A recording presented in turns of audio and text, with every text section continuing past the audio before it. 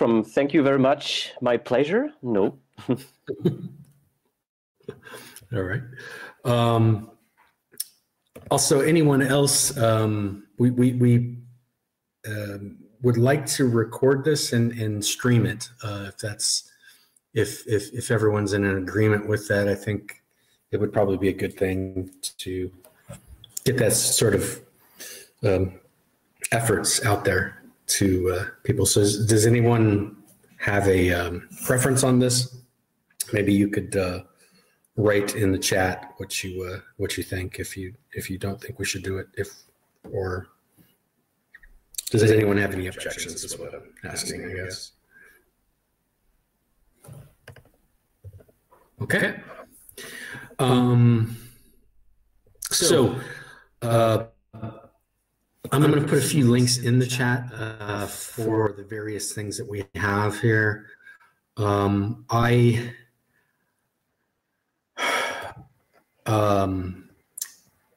have a few slides that I've put together just to kind of like get the dialogue going, but if we want to, if we would like to go ahead and veer off into other directions, please feel free. I'm going to go ahead and share my slides that I have.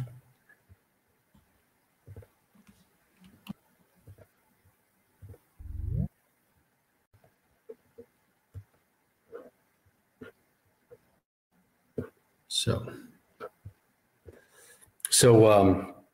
can everyone see that? Yep. Yep. Okay, great. So hopefully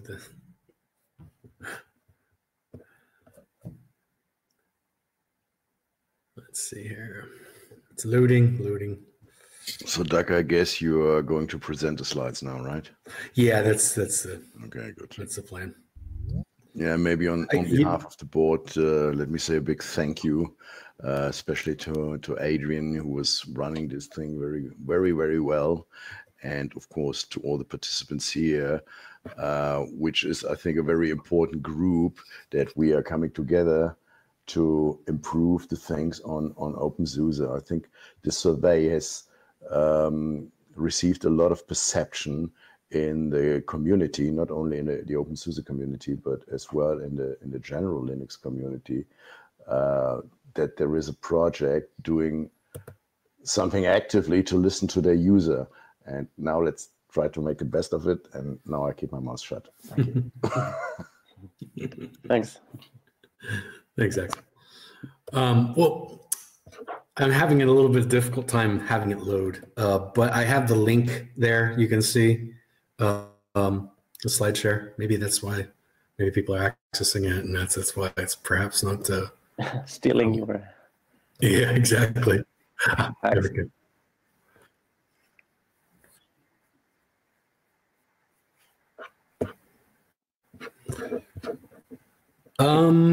I've just managed to display it. It's super nice. Yeah.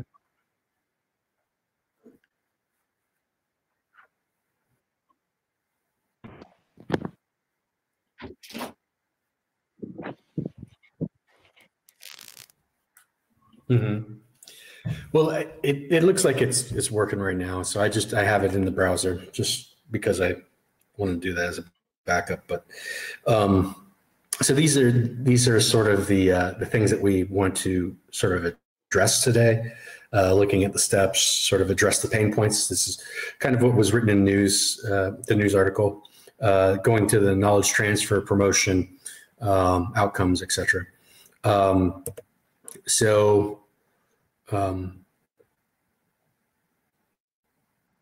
This is the objectives for next week's discussion, and so we'll go over that next Saturday. And then what are we doing here? Right. So we want to hopefully get some outcomes here, maybe some actionable items that we can come together with as a community. Also get some understanding about what we have out there. And these are sort of the aspects that I wanted to, I guess, manage the expectations. You know, listen to everyone, provide input, and then of course, you know, put our ideas that we come up with into action to improve the project. And going into that, I wanted to address sort of the first position, or the first thing we had on the bullet, which is pain points. So with the pain points, you'll notice here that we had a variety of different things, but you know, it was overall, I think it was spread out pretty nice across like what are the various pain points. I guess it would probably be better if we could like limit down to 2 or 3, but you know, that's it seems like there are pain points across the entire spectrum.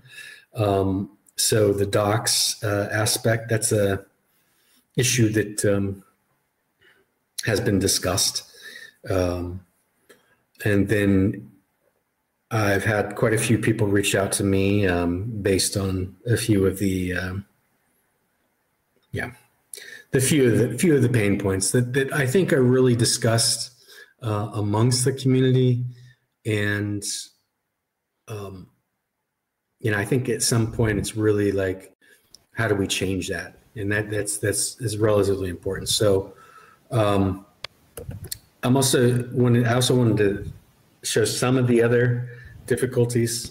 This was a different question, but it still kind of hit on some of those points.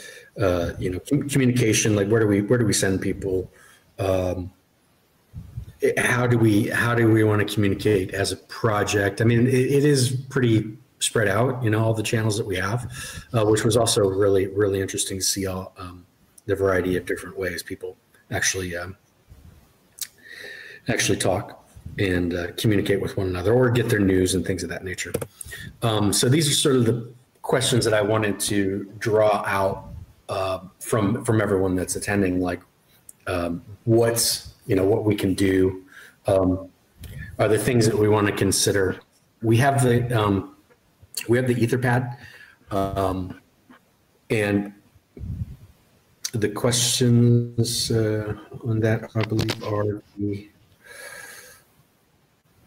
the questions from the slide. So if we want, we could probably go into that.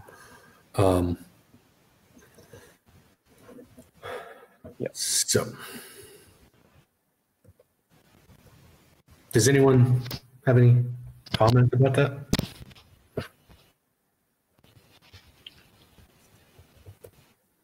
Any input?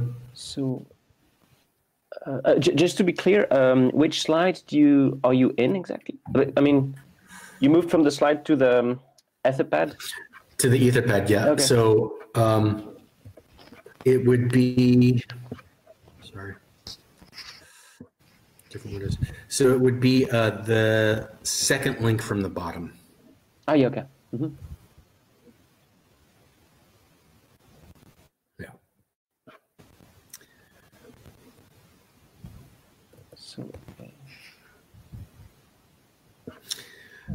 So I guess I could go back to the slides that we had.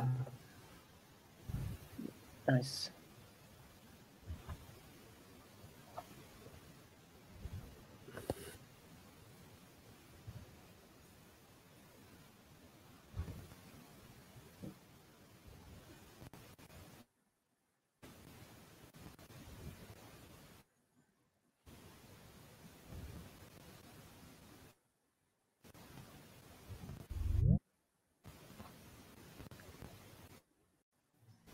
So just by the way, so that everyone is on the same page, how do we organize like taking the floor? Do we raise our hand virtually, or?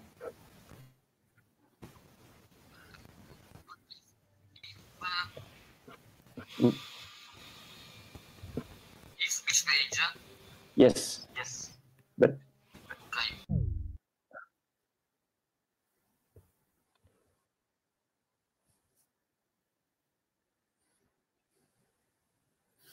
That would work. So do I need to stop sharing my screen and you're going to just share the slides?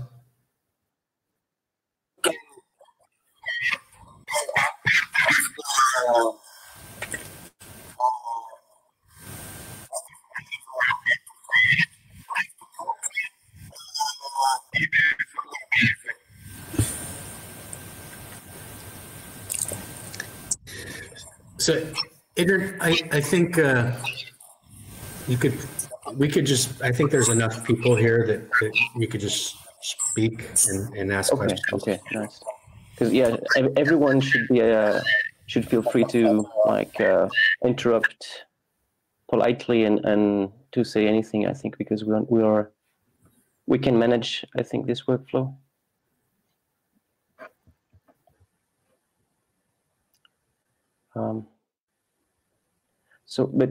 So just so should we, Doug, what do you suggest? Should we go through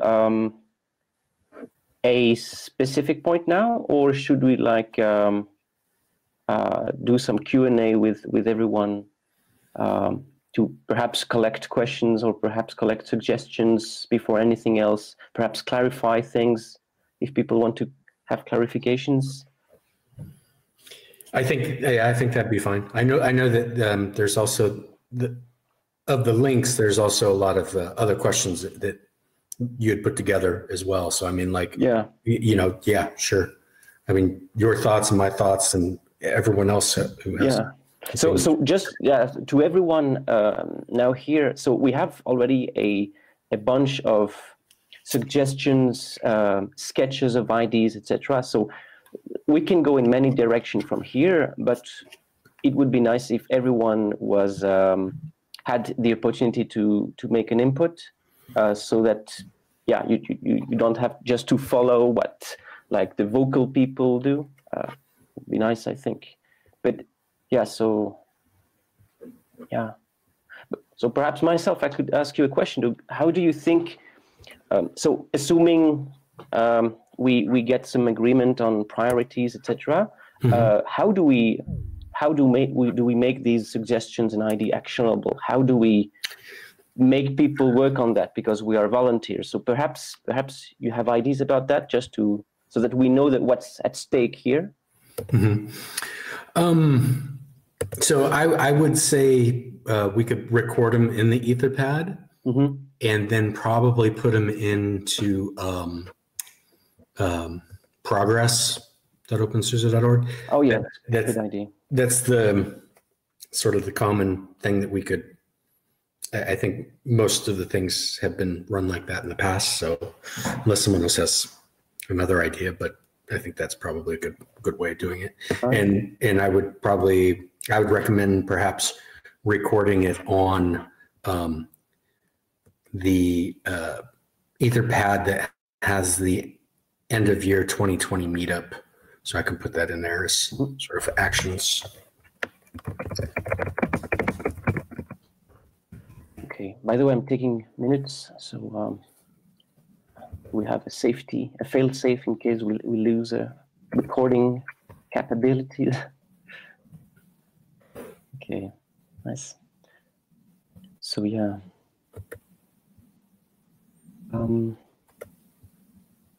Yep. So yeah, is there, I mean, among the people here, any question about what's been discussed so far? And if not, maybe we move on, Doug, with the slides you've prepared. Well, should we go into the questions about the pain points that we have there? To draw some stuff out. Doug, I have a question. Can you hear me? Yeah, sure. So I just wonder, do we actually have a way to contact people about, their responses to actually collect further information? Because I'm seeing one pain point here that says hardware badly or not supported, but obviously we can't actually address that without understanding like which hardware people are actually talking about. Yeah, sure. So the short answer is no. We don't have the ability to consolidate data, to make inferences that would tell us exactly the situation of those people who have reported difficulties with hardware support. So yeah, doing that would have required a different design in the survey. So yeah, but I mean, all hope is not lost. We can find different strategies to perhaps solicit these users in particular with another survey, or more informally through channels, etc. Andreas, would you, seeing that this is the point that you bring up, this is also like looking at progress at future surveys. So we have this as a template that we put together with the survey, perhaps. So what Hubersh had done for the ARM survey earlier was to allow people to, for one, have like a free text comment field at the end, but also the option to actually specify a contact email that would then allow at least the admins of the survey to, reach out to people if necessary. Yeah. So if that was not done this time, that may be an idea to consider for the next survey. Yeah, it's very true. We've tried to go to the essential, and it's not exactly a benchmark that is meant to be scientifically accurate as far as hardware issue. We had to cut some corners, and sadly, that was one of the corners that was cut. But yeah.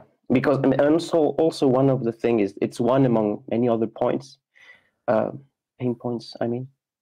So yeah, but I mean, so for instance, we could say, okay, let's try to fill this loophole, and let's make a team of people that will just try to extract this information from the community. That would be a project in itself.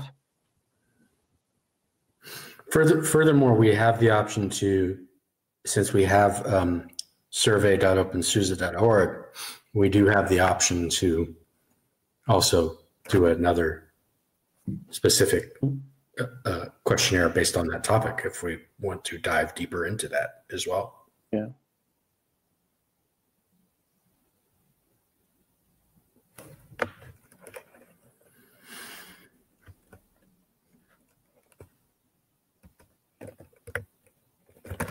Okay.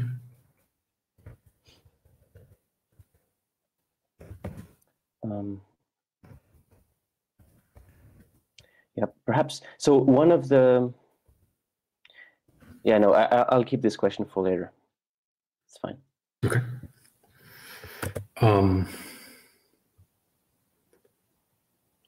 So I guess going into the addressing the pain points, we have ideas to address pain points. Probably a better one is the rather than going to 3. What are some areas we could address immediately based on the pain points? Mm-hmm. I mean, documentation tends to be one of those things, but it's also I think in one of my examples there on the slides, there was a mention that there's some old documentation, but some people don't really think it's a good idea to delete the information because you don't really know how many people are actually still using that info. Mm-hmm. Absolutely. So yeah, and so this is one problem we are trying to overcome with the new documentation, which is under construction, and this is the problem of the documentation as is presented on the wikis. On the wikis, you don't know how up to date an information can be, and you don't know how official it is. So you're always struggling with skepticism in a way, because you don't know at which point you will run into something which is out of date, outdated, or not officially endorsed. So it creates kind of a, but yeah, it feeds skepticism, and we have to overcome that. And that we're making this new revamped doc, so to speak, on GitHub. And yeah, the idea is to move to a more maintainer-centric model so that people can have faith in what is actually presented. But that doesn't solve another issue with the wiki, which is, and not the wiki particularly, but in general, the web platform. It's not easy to navigate. There are many different things. You have the official handbooks, you have the wikis, the different, and then the wiki is broken into Tumbleweed, Leap, etc. So maybe we could, I don't know, do something about, for helping people navigate the wiki and to find their way through what they're actually looking for.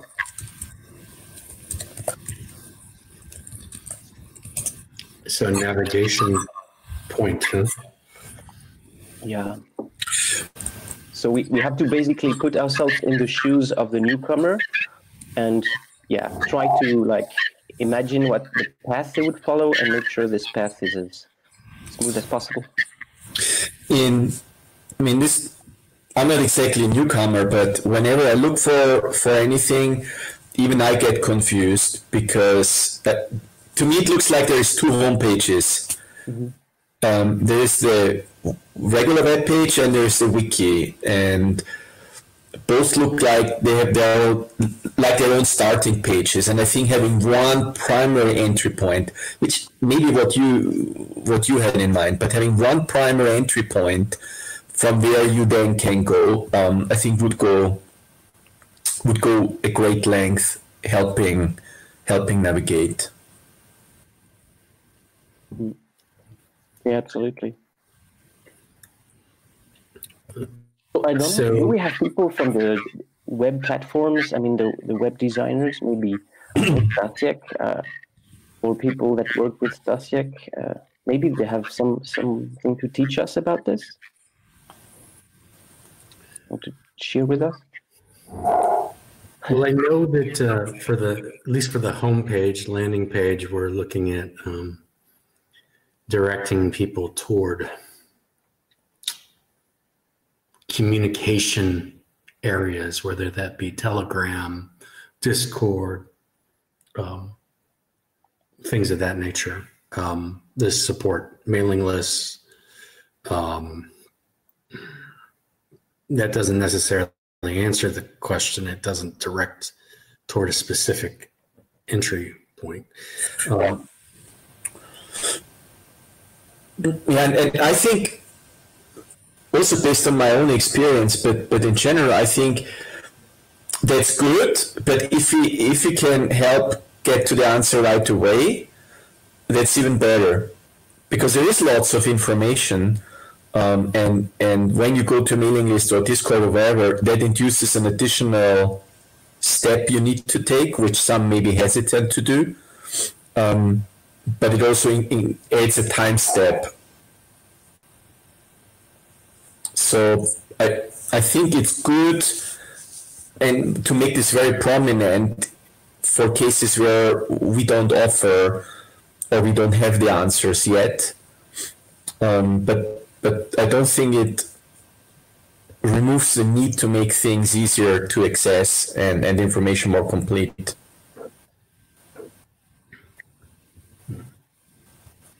Yeah, of course, I agree. I mean, it's out of the blue, and it's sorry for the naive question, but do we have something planned already about simplifying our web platform?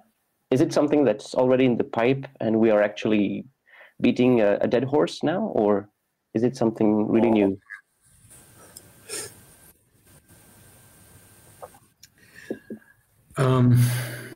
I guess I could probably answer that I mean, I know that there are discussions about changing the homepage, changing software, .openSUSE.org a bit. And that also goes into the overall design of the logos and things of that nature is going into it. I mean, it's work in progress. There's no there's no exact deadline that we're looking at, like when this is going to happen. So from that standpoint, that's about as best of information I can give you. All right. I wouldn't mind so much about the tools or technology. For me, it's like when I started with openSUSE, I was quite confused to find the right information. So for me, there's one single entry point. That's openSUSE.org, right? Yeah. So if I go there, I'm greeted, and I don't mind about the design. I think it's actually a nice design, and all that is fine. But I only see tools, news, conferences. But the first thing I would look into is like, where's an FAQ? Where's some documentation? And it is there, but I have to search that again. So for me, it took kind of ages to just get convinced to try out openSUSE, because I couldn't find all the basic things that I usually need to find. And then, as Adrian already said, it's like after some searching, you will find all those like loose links that are dangling around. If they would be present in the start page, it would be awesome. And after that time, you just encounter the wiki, and let's be honest, the wiki is always outdated. And for a wiki, it's like, okay, as long as it's not contradicting to other news or news sources, then it's okay-ish. And if I see some instructions on a wiki page, I would always try to double check that with the official basic documentation and see which one is it covered there. And if it's covered there, then I would trust more the official one instead of the wiki. And if I have some time, I would maybe also adjust the wiki and just correct that one. But I think that the basic showstopper for me in the beginning was to find that documentation, because I can't directly see anything on the start page. This was kind of already discussed in the documentation room on Telegram, and I have to say that every time we kind of go into completely different direction with the ideas and how we actually want to accomplish revamping the openSUSE.org. So the fact that now we are specifically having easier access to documentation, it's not exactly the new idea, but it's not like this was ever a consideration as the main point of making openSUSE.org better. Yeah, but it seems and if we had that idea, what exactly the main page of the project should actually present, and what exactly we should include on that page to direct people in the correct direction, it would be great. It would make my life easier actually making that web page happen.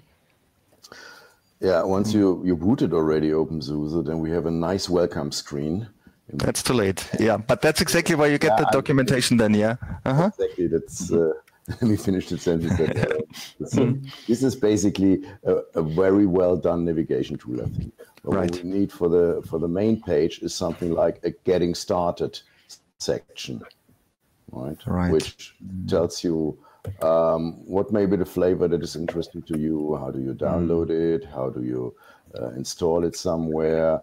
Here find the basic steps.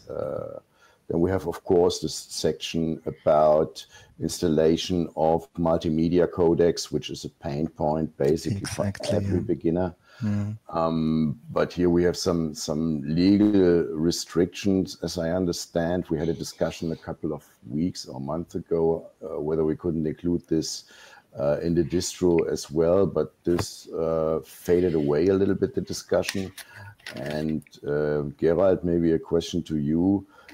Do you see an option that we contact, for example, Kirian to get a legal advice whether it is possible to provide just a link in the installation tool to instantly install this codecs and so on? Mixing up two things. Nevertheless, so getting started page, I think, would be or getting started section would be a good start.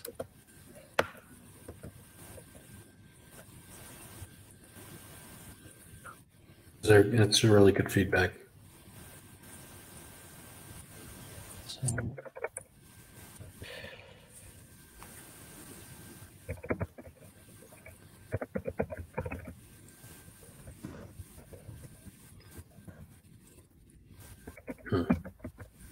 I mean, we have the codex in the wiki, don't we? Yeah. I mean, Are they okay there? I mean, is it correct there? Because no matter where I'm searching, I get different answers on how to install the codex.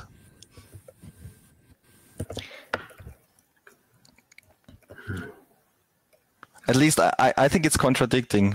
There's the wiki page, there's the forum, there's the starter guide for openSUSE, which is KDE only related. So if it used to have GNOME in the past too, but now it's only KDE. So the instructions should be only applied for KDE, not for GNOME. And there's this package where you can do this automatically.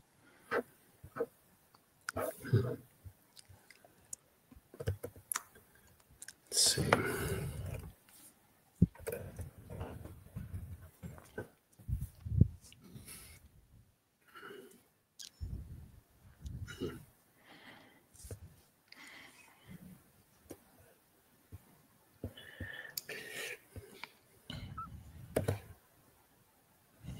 Yeah, there's also so you're talking about the openSUSE-guide.org. Exactly. Yeah. Yeah, we don't. Someone takes care of that, and I'm not quite sure who actually owns that, but we don't. Yeah.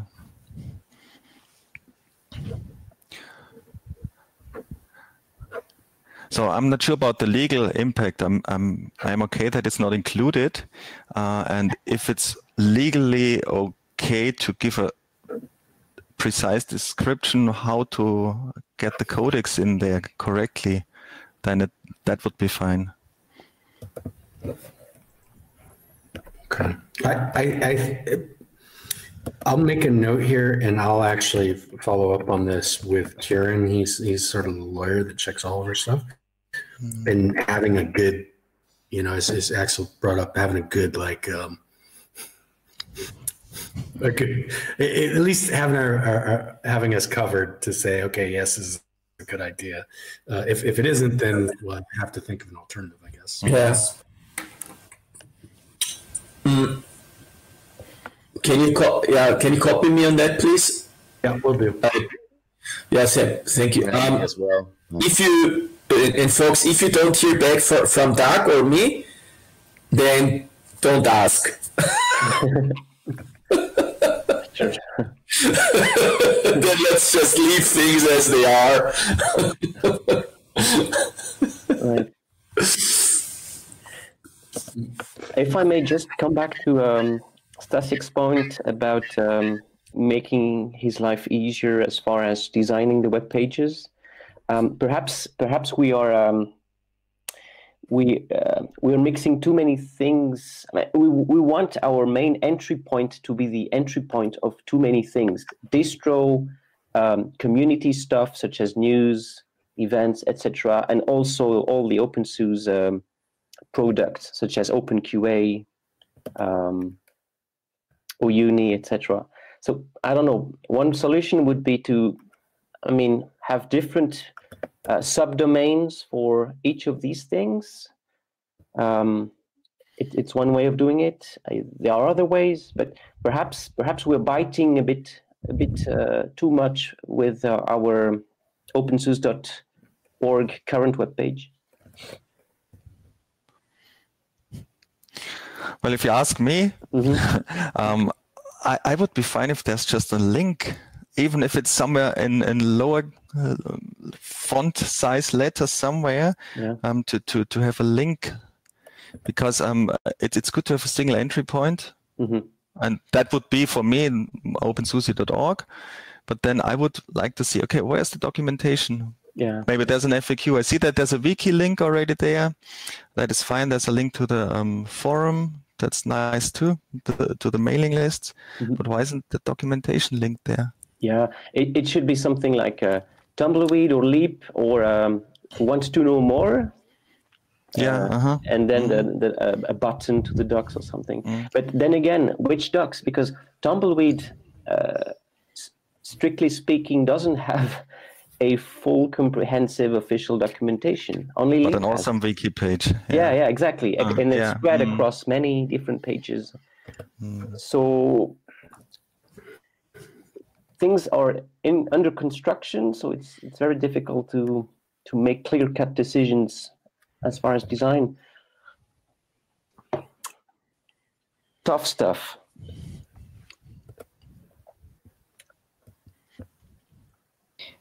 And I mean, to some degree, I kind of want to also, because I know this is a touch problematic, because our web page, www.openSUSE, so openSUSE.org, is not, can't contain everything about our distros.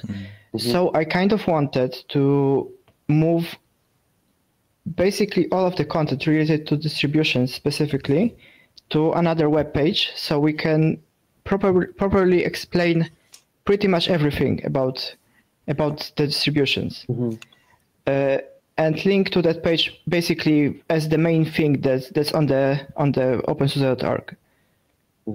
So that instead of trying to fit at the moment 4 distributions and on who knows how many platforms, we would have one single page where we have information about Tumbleweed, Leap, Cubic, MicroOS, and all of that properly explained, instead of having, at the moment we have a lot of wiki pages with portals about every single distribution. We have microOS.opensuse.org, which is explaining macOS. We have cubic.opensuse.org, which explains Cubic. We have software.opensuse.org, which explains to some degree Tumbleweed and Leap, and a lot of different wiki pages around different places. And of course, www.opensuse.org explains some Tumbleweed and Leap, which is a lot of things, and it's really hard to comprehend for anybody, not to mention a new user.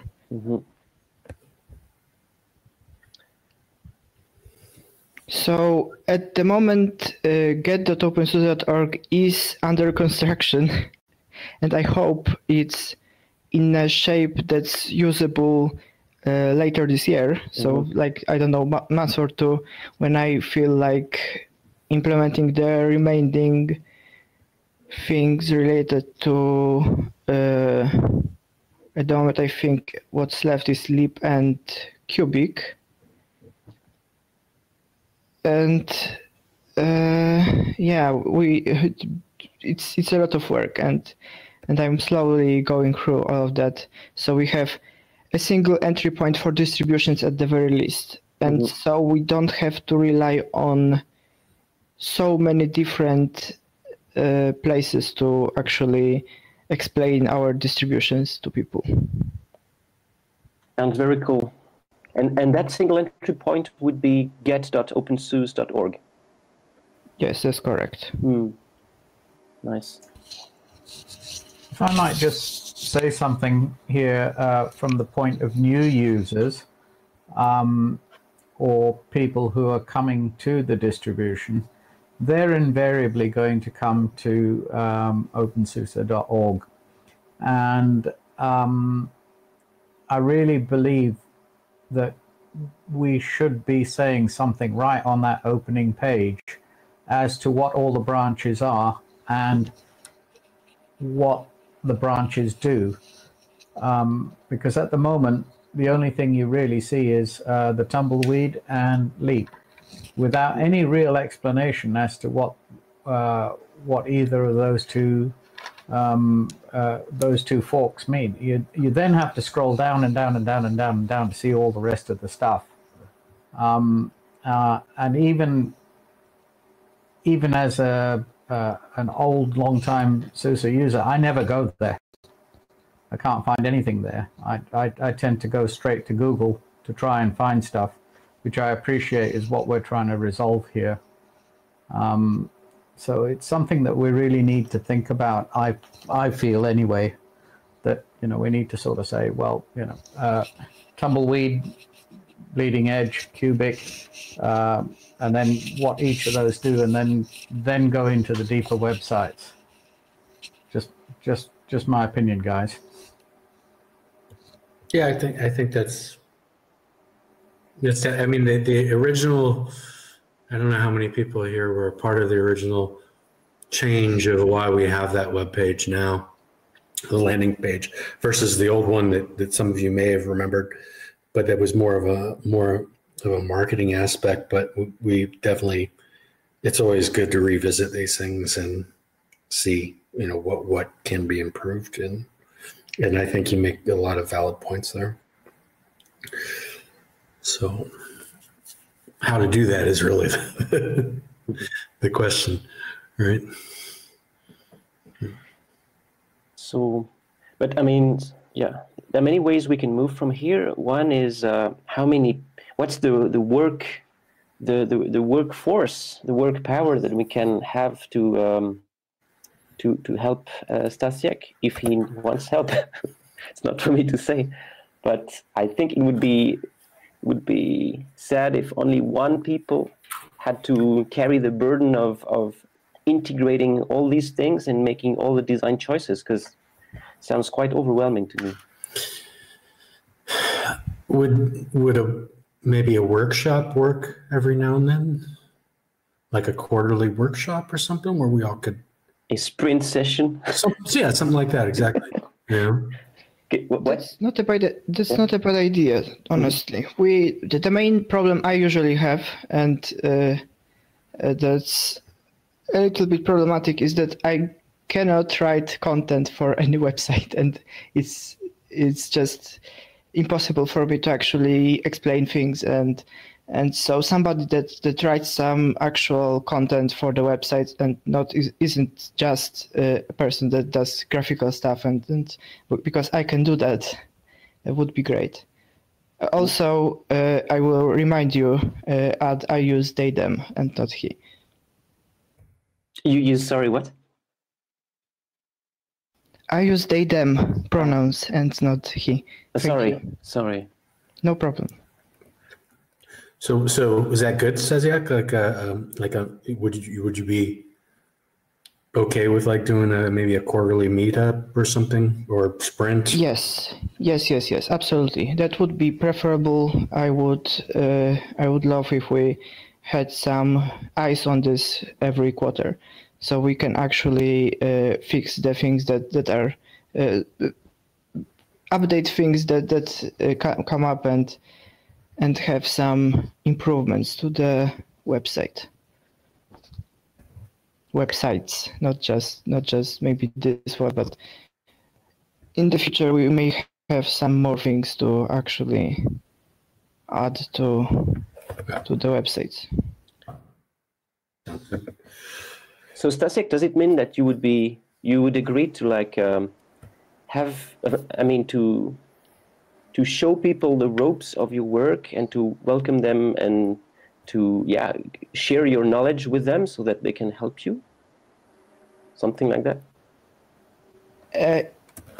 I would expand on that, because if I wasn't as busy as I am this year, I would probably also mentor somebody on Google Summer of Code, but I don't have the time, so that's kind of not possible. But if it's about some off and on collaboration that I can do at any time and don't have to actually be too involved, I would say that would be great. Mm-hmm. So lightly mentor them. Yes, very lightly. Mm-hmm. Nice. Okay, I'm writing this down. Awesome. So I think at least from that seems like we can move on to either one, the like another topic in the pain points, or we can go to something else. I know Lars had pointed out like creating another additional surveys for the pain points. That sounds like also a good idea, just to expand and extract some of that information. You have to give it some thought, but that I kind of like that. But currently, what we also have, going to, I think it was slide 6, where we have the installation, hardware mentioned, desktop environment settings. That's something perhaps we could probably share with the desktop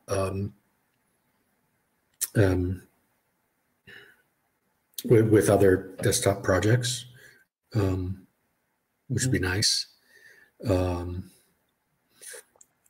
The openSUSE specific settings is also an area I think that would be interesting. Unable to find software, I think, comes into one of those areas that people might not fully understand. And if anyone has any points about that, like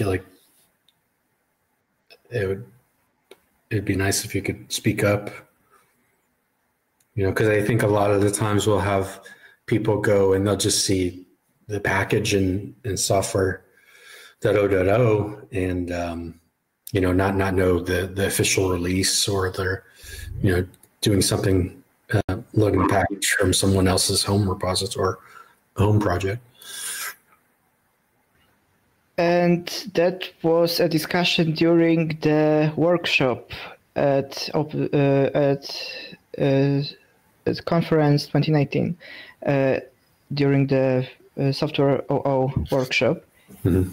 And we came up with some ideas, but because there aren't enough people actually doing a lot of things that are required, because of course people don't have the time they need to implement them, those things kind of died. And we there are some actual ideas how to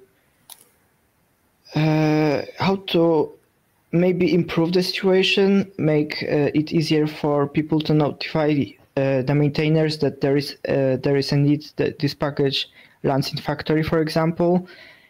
But because and also some commenting infrastructure, so people can share about what packages work, what doesn't, and stuff like that. This is all kind of on hold until we can fix issues and not introduce new problems. But this has to be implemented. This should be implemented in Software 00 at some point, even though it has been more than a year since that workshop. This is still on back burner and mm-hmm. needs to be done at some point. Okay.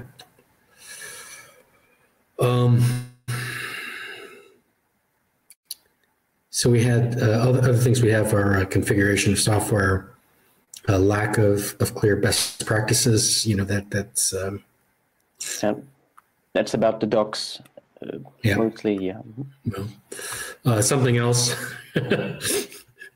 And with that, we could probably move on to which is probably also important, would be the I think knowledge transfer. Like getting to that would probably be a good idea. Yeah, I think we could kind of I think we have some good movement with the pain points where we could go to and that's a very nice idea. We can just there's just a small point we could talk about, because it still really concerns the web pages, which is how do we get people to pick the right installation image? It's something, so just to give people some context, there's been a review, actually many reviews, but one in particular that strikes out about openSUSE, which was, I mean, it was okay, and the reviewers spent a lot of time talking about this first-hand experience of choosing the installation image, downloading, going through the installation process, etc. And apparently, what the message that this review conveyed was that it was not a very easy and smooth process to select the right image, to know which one is supposed to use, and to get it running.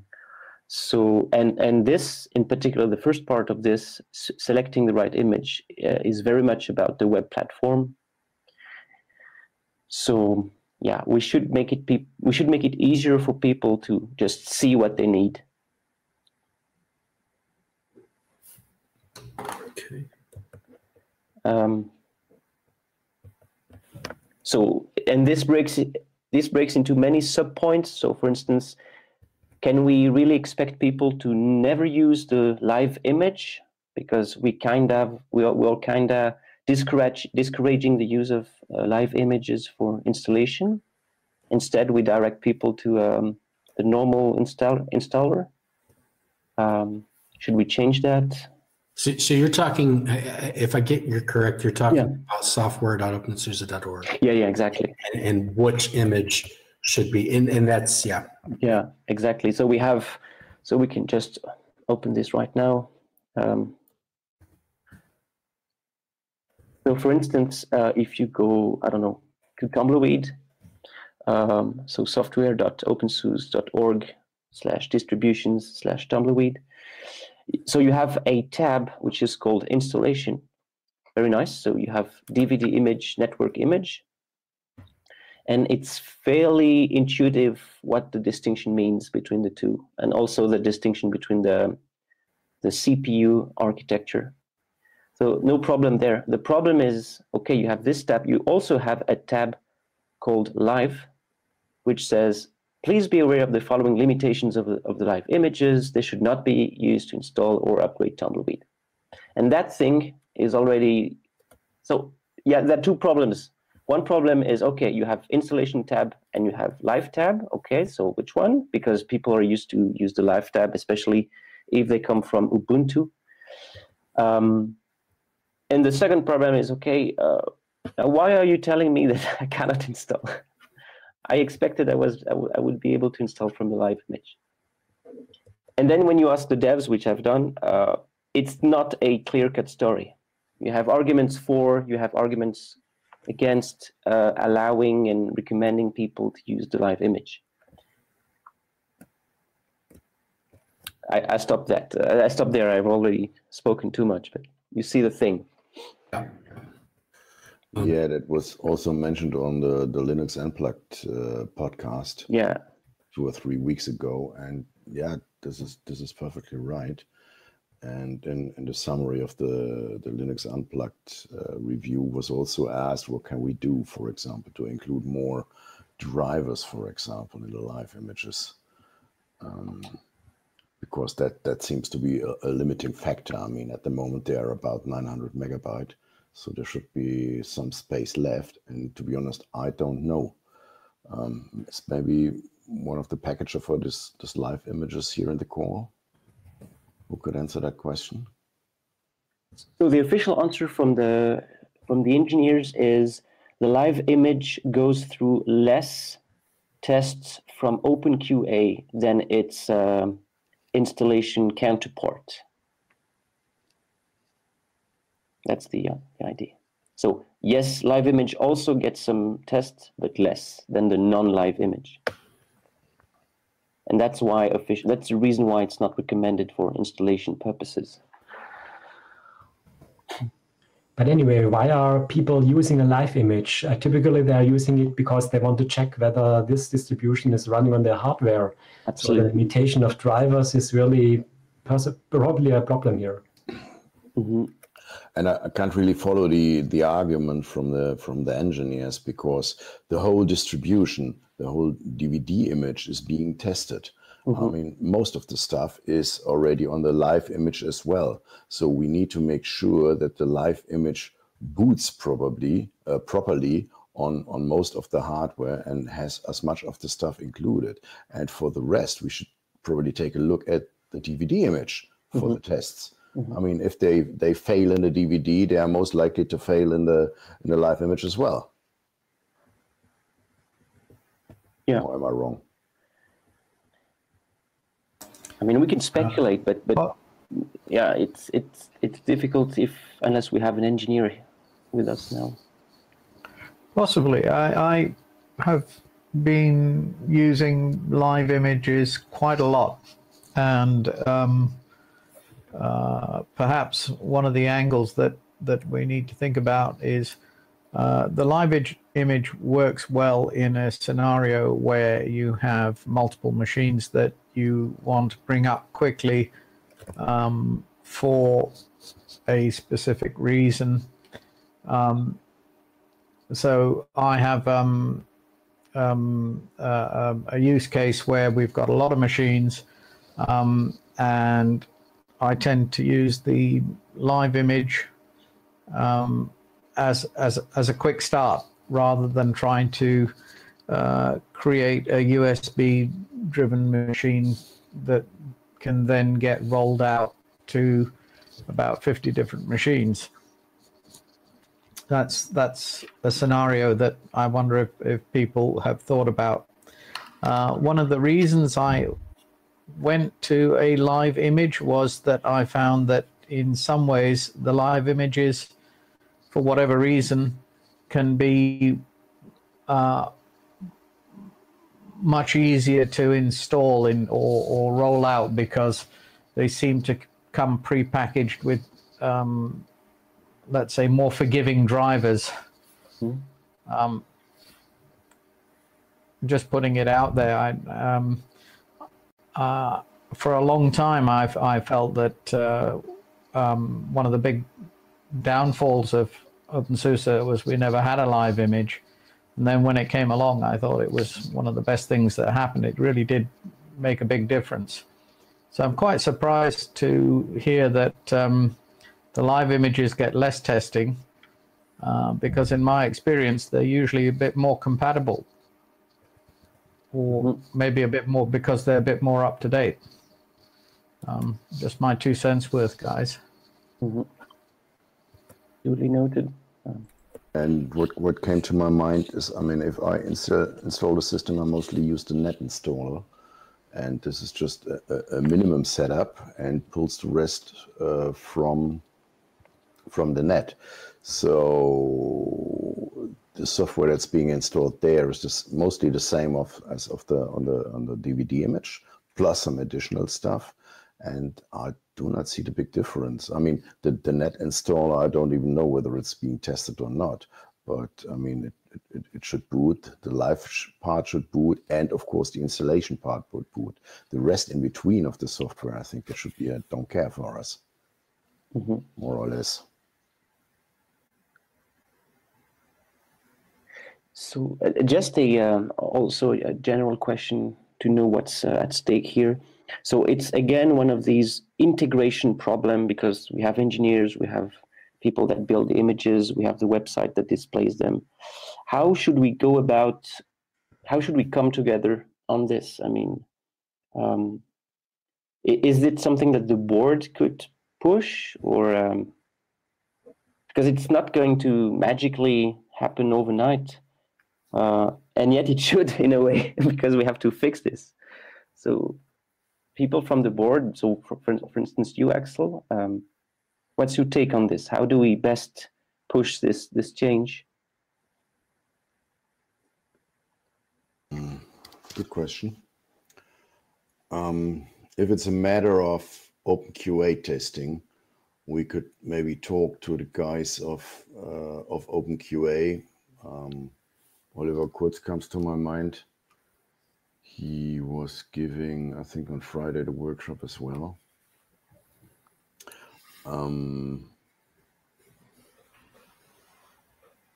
but I really don't see the testing as the major topic. But I see more the integration of additional drivers. So maybe Doug could put an action item on me. I talk to Oliver Kurz. Okay.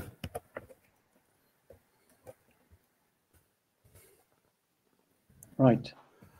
So if you actually check on openqa.opensuse.org for Tumbleweed in the, I don't know, second to last snapshots that already been run through, I find at least, 7 test cases for the GNOME Live medium if you scroll down that page. So it's not like there are no tests. Mm-hmm. It may just not be, a full duplication of all the tests that are being run on the installer.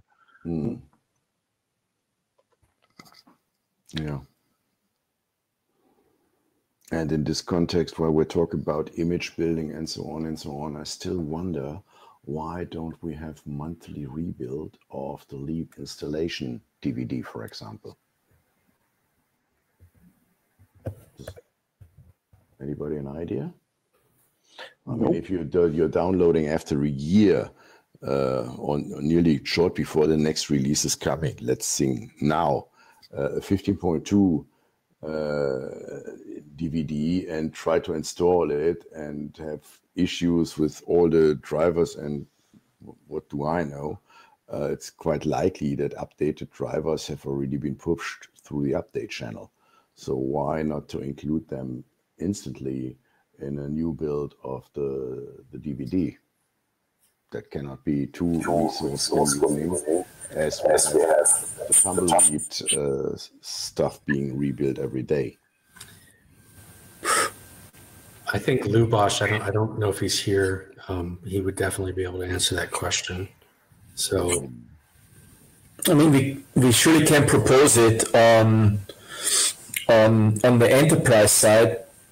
So on SUSE Linux Enterprise, we started to move to quarterly updates. So it was yearly service specs, and then, as you explain, it does make sense to have something in between. There's a balance because you do need to test, and there's also think of mirrors and download. You probably want/need to make the previous versions available for a bit, which is not so much the case for Tumbleweed. So if you did it like every day, then people probably wouldn't be able to download what they used 2 weeks ago. So I think, but monthly or so definitely is or quarterly, maybe as a first start, is something I think we definitely could propose. Yeah, Gerald, maybe you can answer the question in that context. Why would one download a software package from 2 weeks ago that contains more bugs, or in other words, less because you have fixes than the current one? Because you have installed it somewhere else. I mean, Leap is not only used by people who put it on their notebook, but it may be used by schools or others. And then you downloaded it for one classroom. For whatever reason, you forgot, you lost the installation media, and now you want to reproduce, or you just want to reproduce something. Mm-hmm. And the other aspect, obviously, is that someone needs to QA such images if they are to be released as like the main supported installation medium. Obviously, maintenance updates for like, I don't know, Leaf packages that are not relevant to installation do get some testing already, but if they're actually integrated into the installation image, that is something that is, well, that would need to be tested. Mm. And that would, if you wanted to have a monthly, rhythm, that would mean like every 4 weeks, someone would need to, fiddle with OpenQA test cases for such builds. Mm-hmm. Yeah, but it could mean, on the other hand, every day that Leap updates are released, we could run a test suite as well. And then we are not in a rolling release, but we have at least daily fresh installation media that's being tested on OpenQA. That would be even better.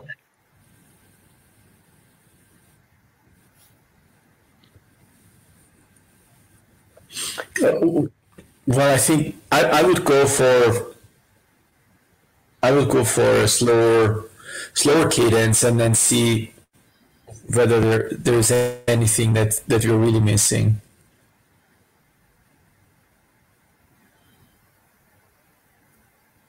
Yeah, that would definitely. Axel? Yeah, I think it was definitely be a good start. Yeah, and then, like, I think proposing, say, quarterly doesn't sound excessive, and then we see whether and how many desires that leaves open, but it also allows us to start kicking off the process, which, as Andreas said, there is definitely going to be some work involved, and maybe start and improve automating, and once those things are smoother, you can go down to 2 months or 1 month or even less than that, possibly, if there's a need.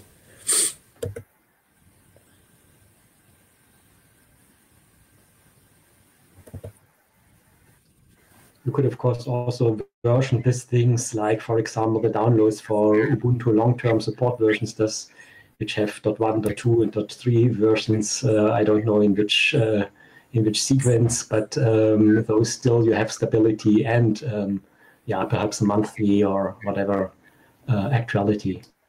Yeah. Yeah, if you version them explicitly, then you can refer to them. Good point. You say, I have this, exactly this. Yeah.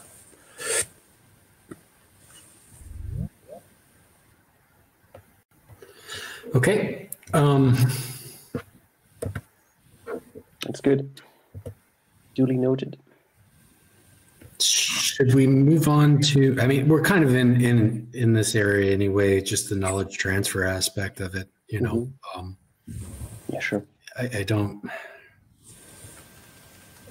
it would be interesting to possibly come up with ideas on how we could address it. We have the documentation, which obviously is a form of knowledge transfer, best practices.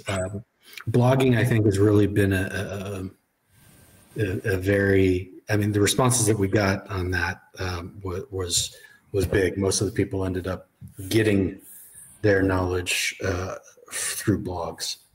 So that's helpful. If any of you are working on something, I would recommend that's sort of a way to go.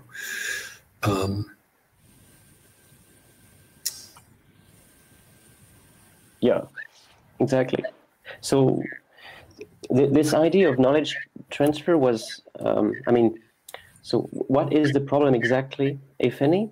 So the problem, in my view, is that we have many dedicated and skillful people, but whenever they do something and the fact that they're doing this is not used as a mean for someone else to learn, at least learn the basics, there is like a waste of talent.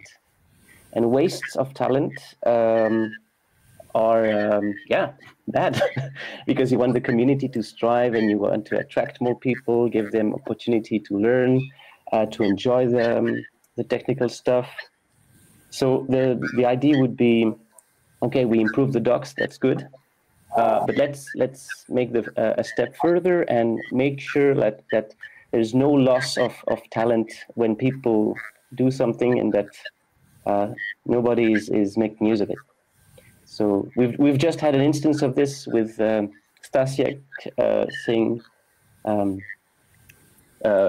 accepting to like show the ropes to people willing to help with the web platforms, but we could reiterate that for many different projects, not just the web platforms. So that's the context, basically.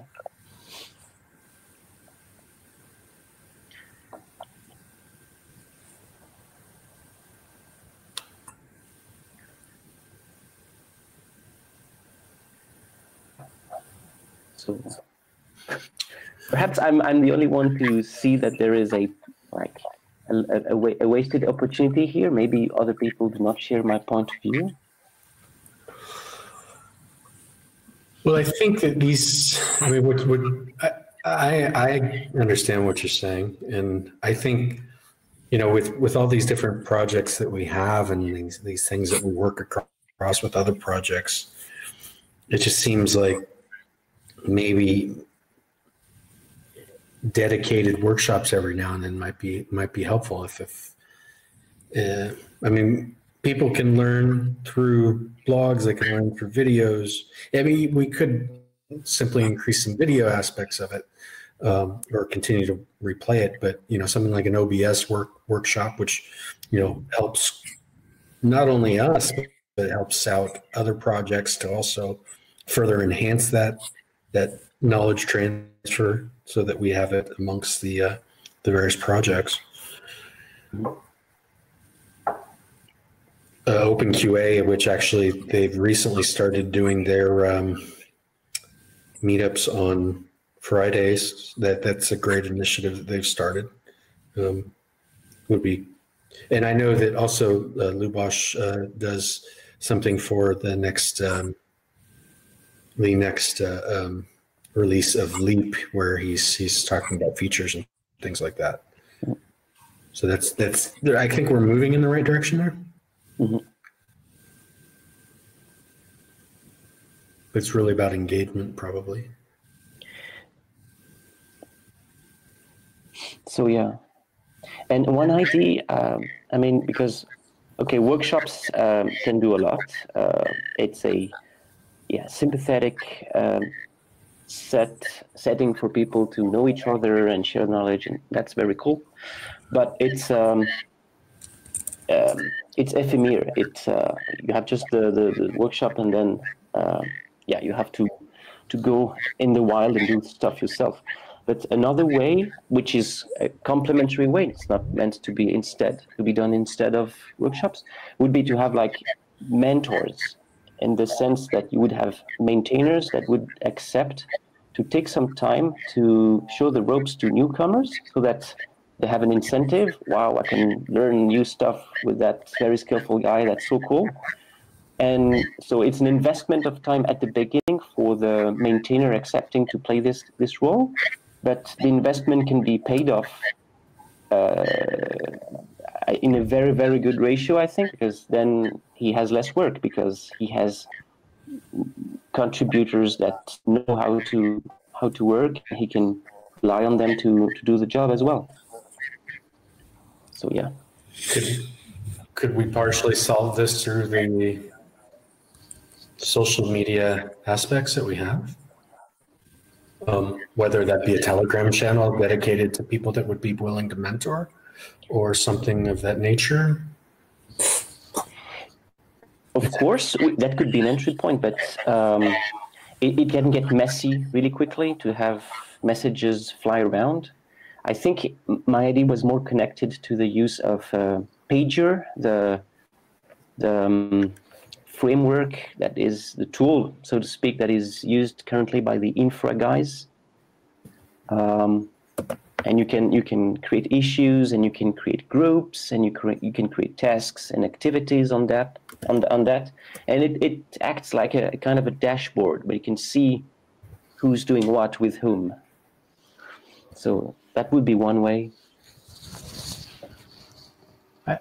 I tend to feel that we are in a situation where we're a product of, which is very typical of such projects, which have grown organically and in their own way. The underlying thread that I see in a lot of the feedback is that we need to bring our resources together, and there was mention of perhaps another channel. If anything, I think we need less channels, so that people can be more focused about where to get stuff. I still don't have a handle on the number of channels and exactly where to go and get things. So I think, if anything, we need less channels and more more integration of what we've got, because we've got so much stuff, but it's in so many different pockets. Mm-hmm. It makes it very, very difficult to navigate. It makes it very hard for people to get stuff. It makes it very hard for people to cooperate across the board. But I also understand that somehow this needs to be sort of done without it all falling on a few, on a few people's plates. And I don't have solutions, but I'm just saying what I think we need to do. It's really make things simpler, less channels, more teaching, more this mentoring thing, more ability to pass on information, all good stuff. But it's got to be done in less channels. That's that's my feeling. I don't know how you guys feel about that. Well, you have two people in the chat that totally agree with you. I would like to speak up, but I'm not sure whether I always understand the discussion correctly, since I am not a power user, first of all, and I've only been using SUSE since November. I've been using Linux as a desktop for 10 years, though, so I do know the ropes a little. But yeah, just to tie in, sometimes it's not always clear where to find the correct info on a package and how to configure it. Sometimes it's in the docs, sometimes in the wiki, sometimes the best practice is explained in a blog. And I think we can learn something from the Arch Wiki in that regard, that you always know it's going to be in the Arch Wiki, whether it's going to be a lesson like a best practice or simply a tutorial how to configure it. It's always in the same place. And that makes every article quite different, but always useful. But yeah, I haven't been here in the during those years in which this well, let's say decentralized repository of knowledge has been developed. So I don't know the arguments why things are in the way they are now. So that's why I'm a bit hesitant. But this is my 2 cents as a relatively new user. Mm-hmm.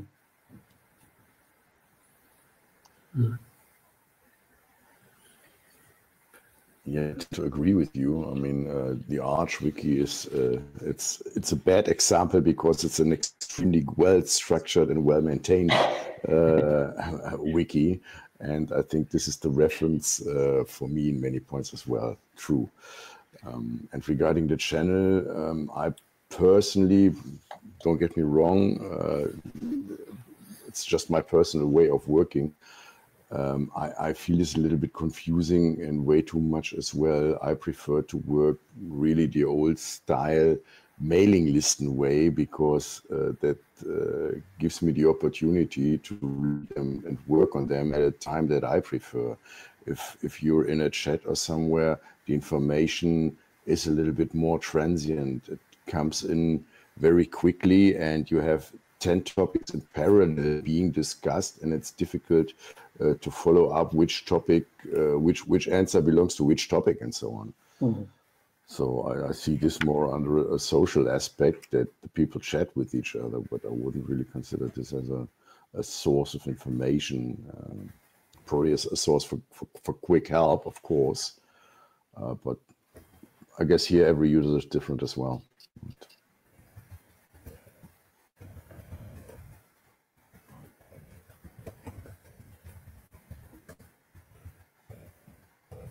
And it's probably worth noting that we deployed Mailman and the other tools not only because of the changes that SUSE was doing with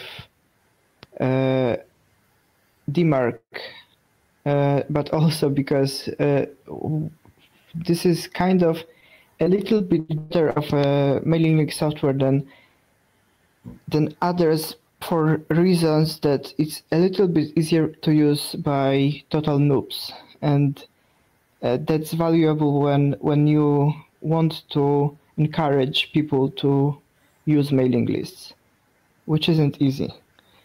But you don't have to use email. You can use our mailing list entirely out of your browser, and that's a great thing if you aren't used to this way of collaborating.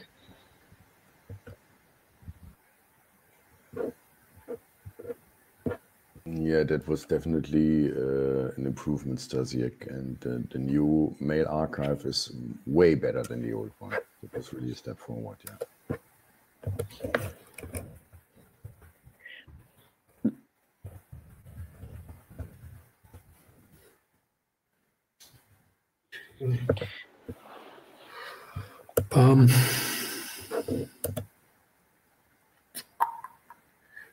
Should we shift maybe to the promotion aspect?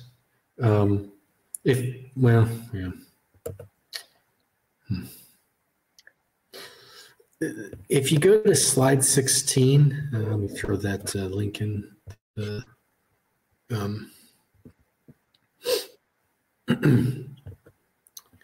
in the chat, just so that people that are just coming in will be able to see it. But if you go to slide 16, you should see there is it's sort of a breakdown. We had comments, and from those comments, I was able to kind of put together what were the motivations, like how did people learn about using openSUSE, even Linux in general, or and what you ended up with was you had the YouTube videos, you had blogs, you had other, and in this other is what slide 16 is. So slide 15, you can see all the kind of like how people learned, how people found out about it, and this goes into the area where we want to talk a bit about promotion. Some of the workplace, some of the universities, some of the conferences. The ones at the conferences were a bit of a surprise to me, but for some of them. But anyway, word of mouth tended to be the biggest motivator, and then podcasts were in there, Discord, OBS, social media was also there, in magazines. So these are the really good one though was the music videos from SUSE. That was quite interesting. But anyway, going into that, what ideas can we come up with on perhaps increasing sort of either word of mouth, or just getting people to shift toward using Linux and using the distributions we have to offer. Yeah. Do you want to get that, Adrian, and expand on it? I mean, just my 2 cents. But it seems that people are not aware. I mean, people outside of the community and perhaps also within are not fully aware of the value proposition that we put on the table. And in particular, Tumbleweed, I think, is sometimes misdescribed or misconceived of by people. It's sometimes seen as a rolling distribution, therefore unstable, while the complete opposite is true. It's probably the most, I mean, to me, in my experience, just one person, but it's one of the most stable and bleeding release that exists in the Linux world.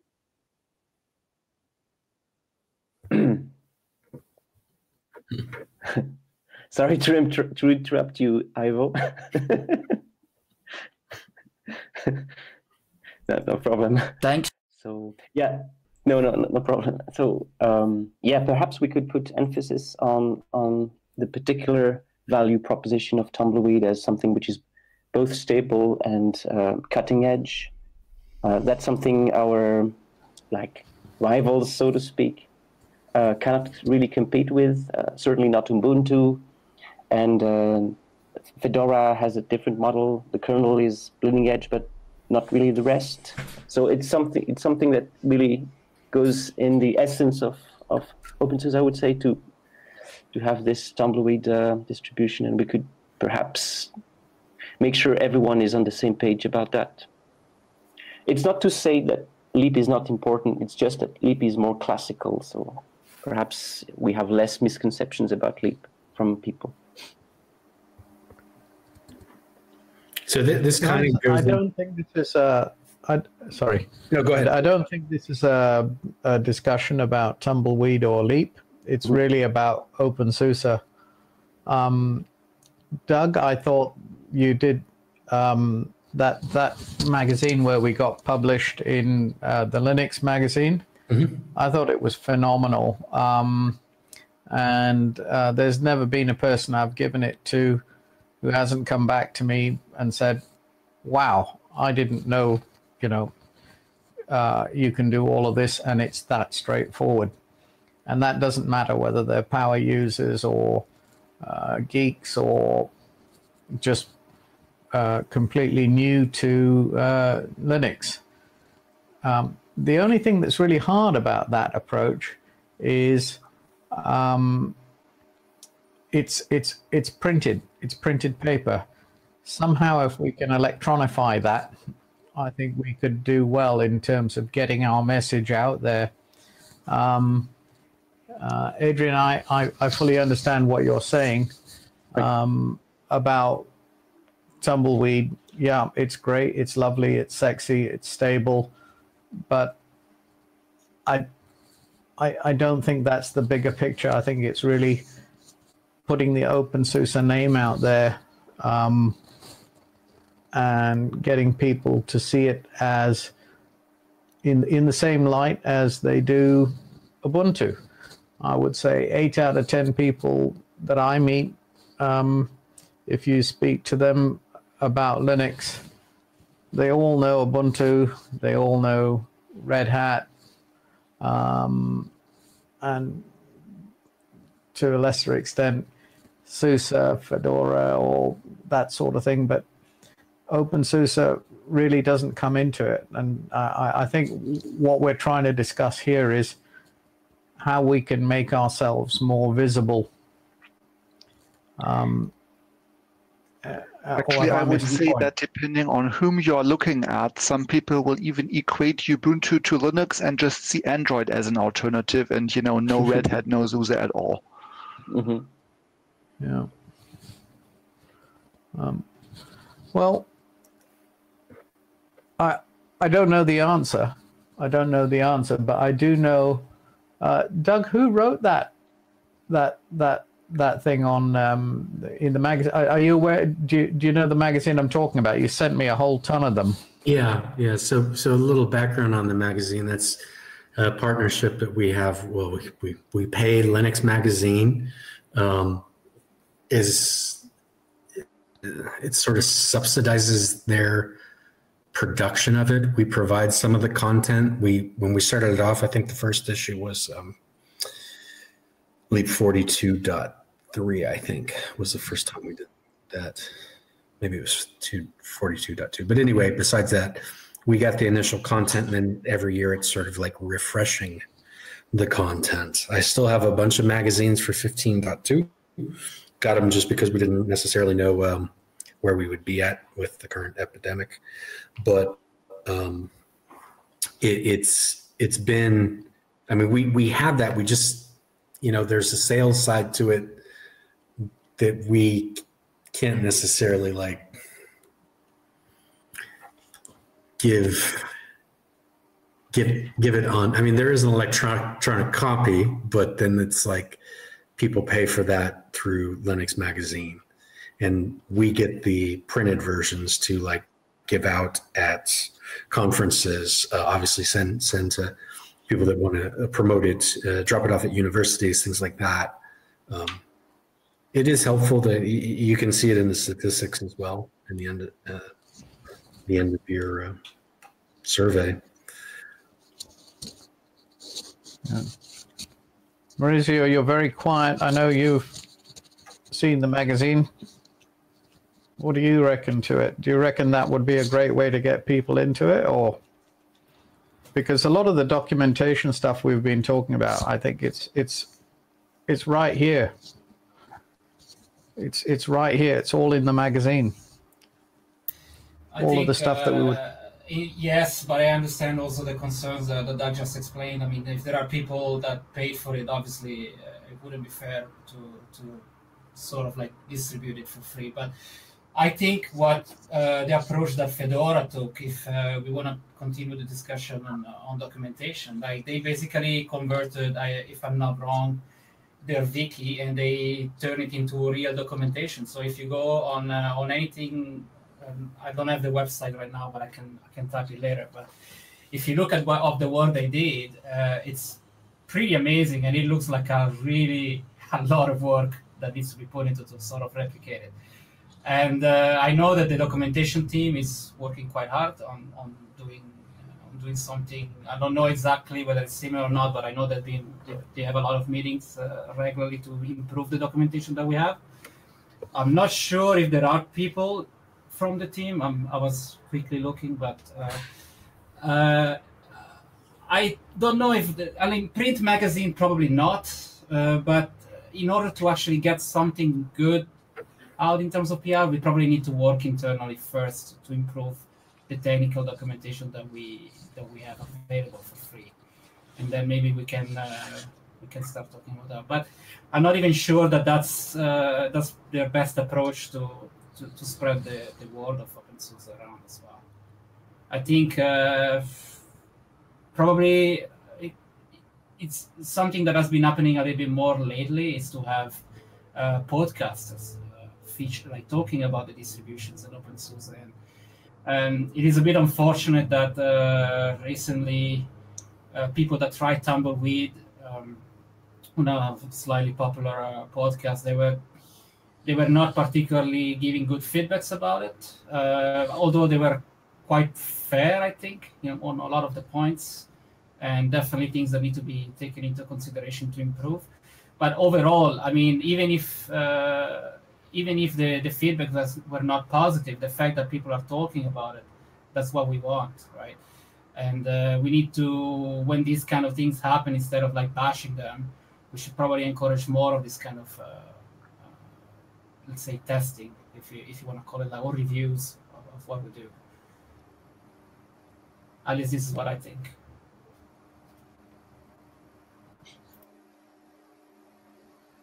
Yeah. So, just quick words on the first part of your reply. So yes, converting the wiki into a real documentation is exactly what the people from the docs are trying to do. So that's a win already. Okay, good. I wasn't sure. I know they've been working on it, but I haven't followed lately the development, so I wasn't sure exactly whether that was the direction that they were taking. Mm-hmm. I see two things here. One is the documentation, and the other one is getting the word out there, as it were, which is a marketing thing.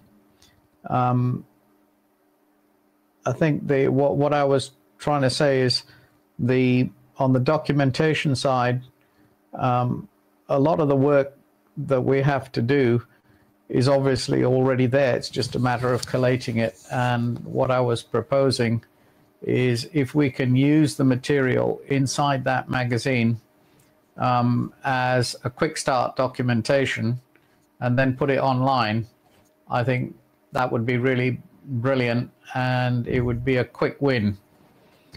With that under our belt, we could then go out and market with that and say, hey, look at this, look at how easy it is, look at how great it is. Just for context, may I ask you, so this magazines gives you like a quick start to the openSUSE world, something like that? Pretty much. It comes with an openSUSE 15.2 DVD, and it goes right through from the newbie all the way to touching on Docker. In fact, I was just flicking through it whilst Maurizio was talking there, and it literally goes through the whole thing from for different types of people, for people who want to use this for office work, for people who want to use it for a bit of photographic work, and it's just a page or two, quick start, and it's written in a way in which even if you came to it with no Linux experience whatsoever, you could just chuck this disk into your computer and work with this. It's pretty easy. It's pretty straightforward. It's written in a very simple language that's easy to follow. I gave it to some people who have been completely Windows people who looked at it and thought, wow, I didn't know it was this easy. Nice. One thing to add is that the entire magazine is focused on openSUSE, but then it goes through obviously software that is not, let's say, necessarily only available in openSUSE. For example, if I remember correctly, they show you how to use like some basics of GIMP, I think LibreOffice as well, and then other things. So it's really like an introduction to Linux for people that never used Linux before, and it is a pretty amazing piece of work, actually. That's cool.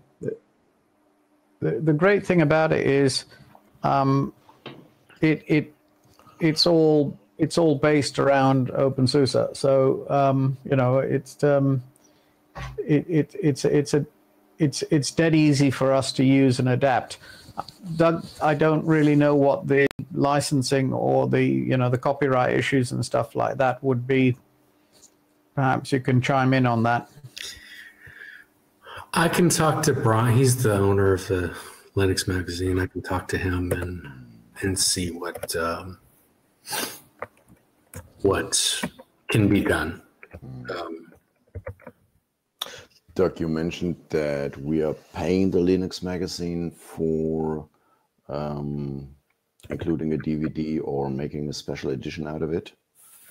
Yeah, so it's more of a subsidized thing. So what happens is when you end up with some of these magazines, and that's obviously a struggling thing as it is in this day and age, but for them to actually come up with these special versions, they need some sort of initial funds that will allow them to make it worthy or make it worthwhile for them to produce it. And so usually, I think it was about €9,000 is what we've spent per year over the past few years. And then refreshing that content is done through some people that, well, actually all the names are there, so you can see who wrote stuff there, and then we update it. But that's what we've done in the past, and it's pretty inexpensive when you think about how many magazines we get out of it. Yeah, definitely. And yeah, so I'll talk to Brian and see what we could look at doing with that. And he'll, An idea comes to my mind. The CT magazine is probably the most important and largest IT magazine in Europe. And they are completely Ubuntu minded. I mean, just had a chat, a tweet with Thorsten Lehmhus, who was the former Linux editor of the CT magazine. And he thought, yeah, that was a decision that was made above his income level. And maybe he didn't fought hard enough or something like that. But what do you think if we contact them and say, guys, what we have Leap 15.3 in the doorstep that is basically marrying the Sleep products with the Leap products, and we want you to include a DVD of that in a certain issue of the CT magazine, and maybe have 2 or 3 articles about the advantages and something like that. And we provide you the DVDs and maybe also the articles. And then we need to discuss whether we need some additional money in terms of an advertorial or something like that. Would that be something that's feasible? I'll talk with Vera, and you know, there's some areas we can leverage there, I think, for sure. CT Magazine. I don't know what the market in Asia, for example, is. I mean, our user base is more or less coming from Europe and coming from North America, and I see a big potential in Asia and maybe also Australia, as there is not too much, not too big user base at the moment. We know Indonesia is a big community, and they're very active as well. Don't know. Over here in Hong Kong, the open source association, they are pretty much all Ubuntu fanboys. So. And I think, I mean, to be honest, yes, there is Aries and me here in Hong Kong, and there are some other people, but yeah, it's most of the time it's always Ubuntu.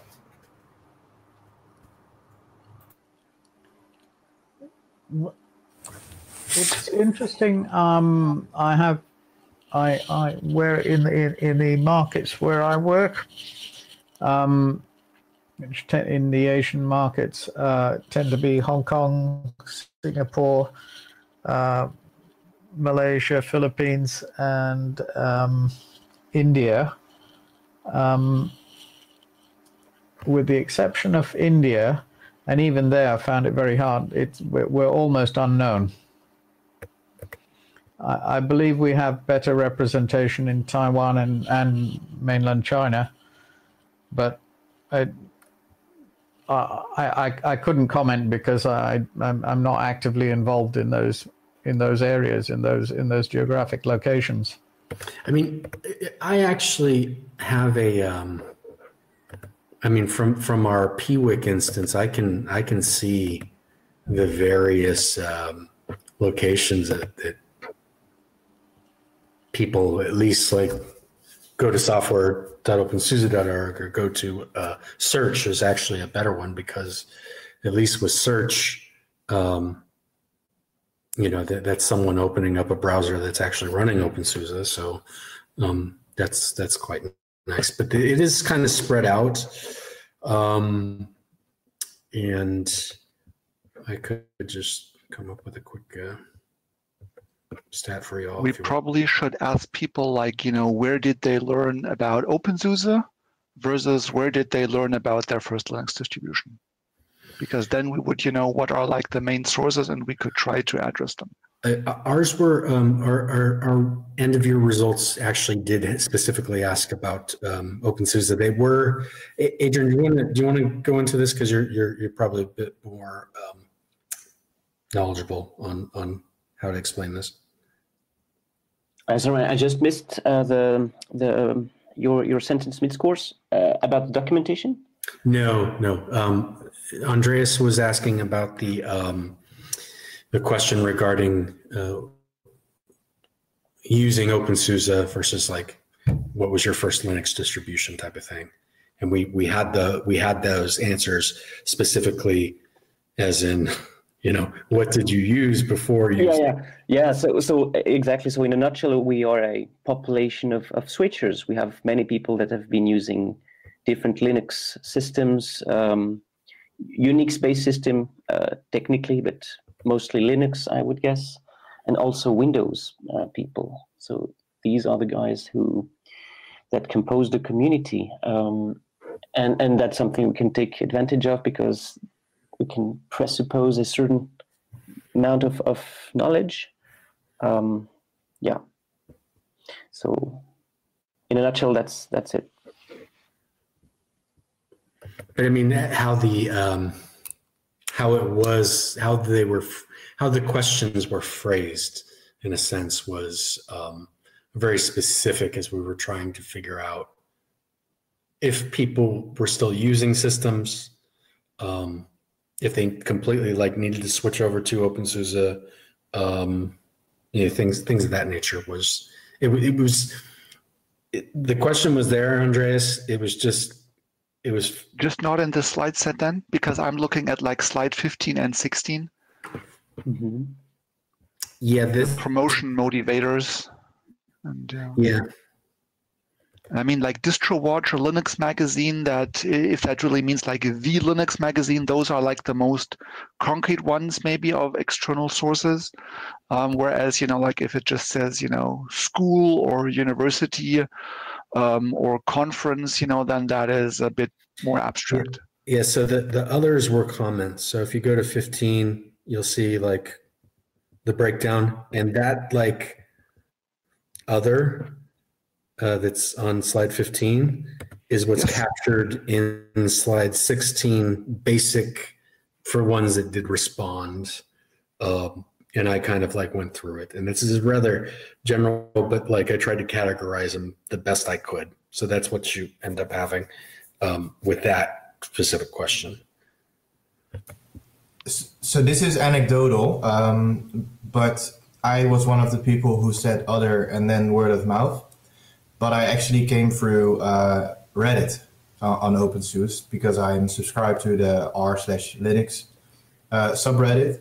And I think it was Mike Brown. He's quite active there, and he was quite successful in explaining the qualities of Tumbleweed in comparison to stable distros as well as other rolling distros.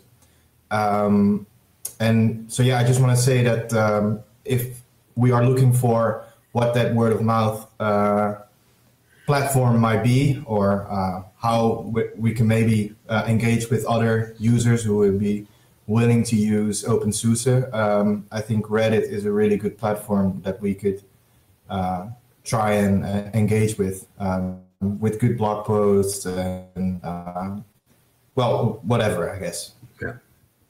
Yeah.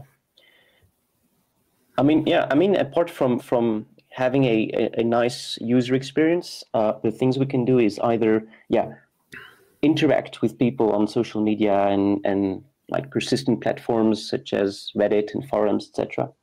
But another thing is also to get featured in live events. So in podcasts, in conferences, whenever a famous YouTuber makes a video, get featured in the video or something. And that takes a lot of commitment to discover that these things are going to happen, to get in touch with the influencers and to get featured. So it's a lot of involvement, and I'm not quite sure how we could achieve that, but it would probably be extremely powerful to reach out to people. I think those people could be reached with a big launch event. I'm not sure that the new Leap release is coming up. If they need content, right? So if we make content for them, then perhaps they will, drop our name, so to speak. I think not just Leap releases, but also desktop releases. Like, for example, when there is a release of KDE, I know it's not related to us, but for example, openSUSE is not famous for being a KDE distribution. So we should perhaps try to convince them to test the new features of KDE using openSUSE, for example, instead of using KDE Neon or anything else. Yeah. Do we actually have anywhere, I don't think I've seen it, something like a reviewer's guide? So what I mean by that, for example, in your case, there's a new version of KDE or there's a new version of Leap, like a one-page, if you print it, like a one-page document that anyone can just access. Like we could push it out to journalists They talk to the 3-5 top points and makes it easy for them to get to screenshots, makes it easy for them to give it a try if they want. You're talking about a press kit? Additionally, we probably should invest in getting a press kit, so we have our logos and other material easily accessible for media. I think it's probably similar to press kit, but what do you mean by press kit? I'm only saying this should be additional to your point, because we don't have an easily accessible way to get our logos and other branding material that would make it easier for journalists to talk about openSUSE.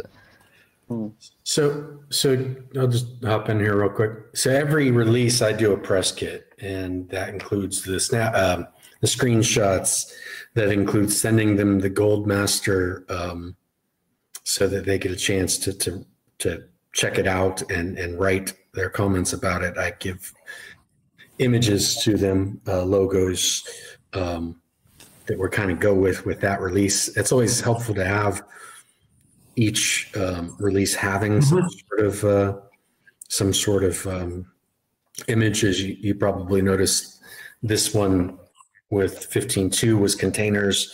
The one before that was sort of Stasiak, I think you ended up doing that one with Leap 15. It was the green with the with some sort of the patterns. The patterns, yeah. And so those things do exist. We don't have anything specific like on. Well, I do put it on the wiki to download, but and I send it out to a list of media that I have, and also ask for help in getting that information out from people that do SUSE marketing. But it is sometimes it's hit or miss. It really depends. I mean, that's great, actually. Maybe we can help together make this even more broadly known. As in, I'd be happy to tweet about it if I just wasn't aware, which is probably my fault. But I would be happy to tweet about it, and I'm sure others, and we can push it out even in a more public setting, so not directly necessary. In addition to what you do with the journalists already. Yeah.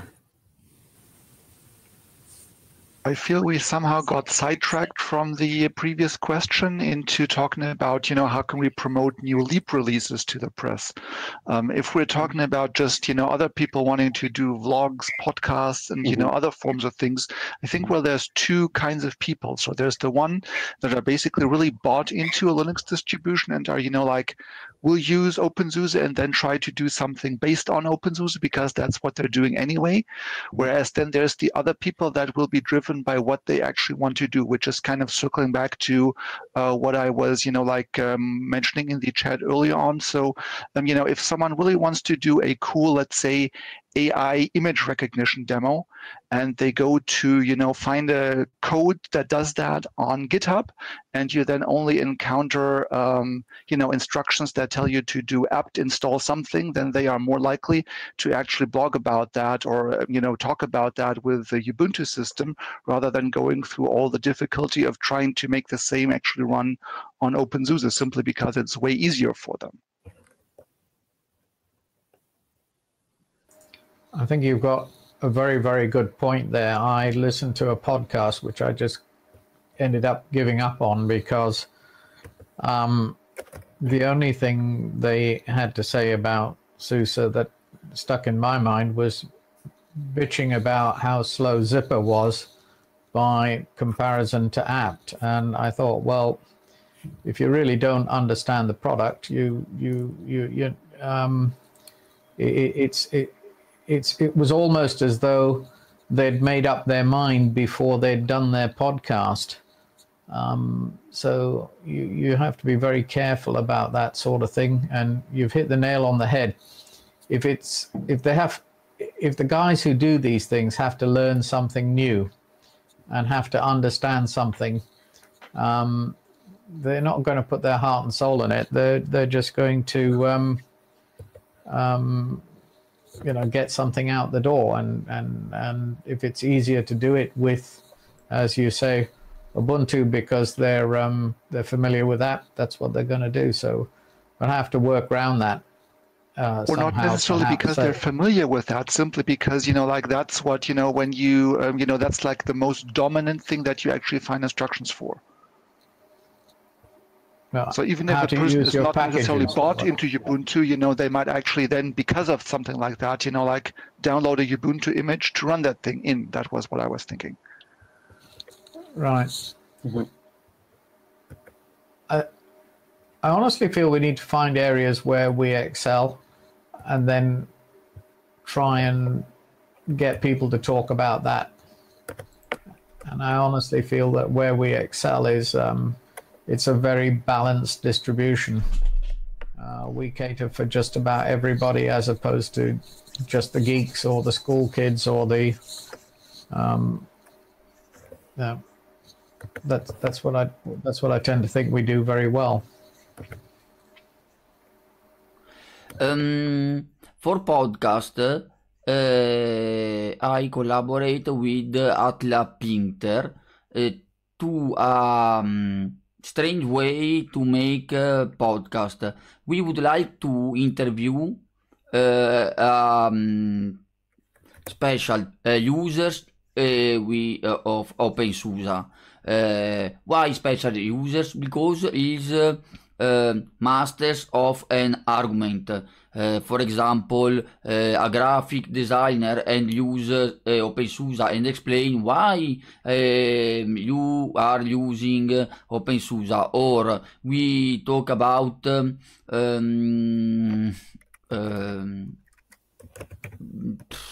marketing. We speak with the best marketer in openSUSE. Why you are promoting openSUSE? We have this idea to make a podcast. It's not very technical, but is for our opinion the way to explain, because we are the best in some special way to work with openSUSE.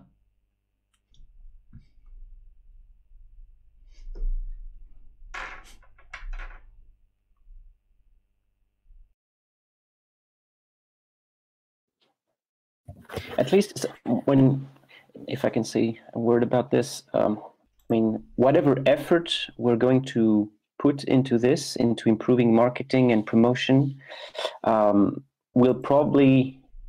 it will have to be sustained. We cannot just marketing. I'm not a marketing person, but one of the few things I know about this, you cannot just do a one sprint, a one shot thing, and then hope that everything is fixed. You have to maintain that, to recall yourself, so to speak, to everyone's mind, etc. So it's a long-term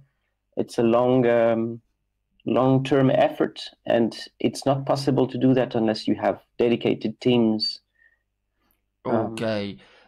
We would like to make a conversation one-to-one, presenter and a showman, maybe Attila Pinter, and the users which we would like to interview in a single podcast. And for example, we would like to interview the founder of Geekosdo repository, because it's a repository for musicians. Or we would like to talk about important users that use for security openSUSE. We would like to talk about devs of openSUSE. It's informal way to show to other users what is openSUSE. For us, openSUSE is first of all people that use openSUSE. If you see a professionalist that use openSUSE, I think, wow, I can use openSUSE because it's a professional distro. Where would that be published? We don't know where. We think surely YouTube, but I don't know if we have the possibility to make this video inside official openSUSE channel. But I have all the technology to interview people with webcam or webcam in desktop sharing, and I can make the registration recording at distance, because I use a technology called OBS Ninja, and I share a few links, and the users share me webcam and desktop. For me, it is not difficult to make this way to recording. If you have a lot of idea and you would like to make a video for your idea, contact me. I'm very proud to help you. Thank you. That's really good. Can you actually put your email in the chat or something like that so I can? My mail.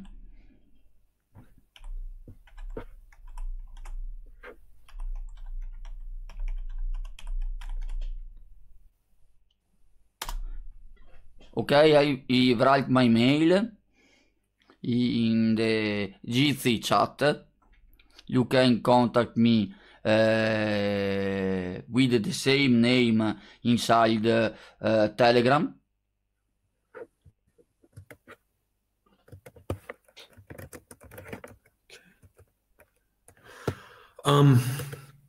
So I actually have to get going, but I don't want to be the one who ends this. If anyone wants, if everyone wants to continue, feel free. I mean,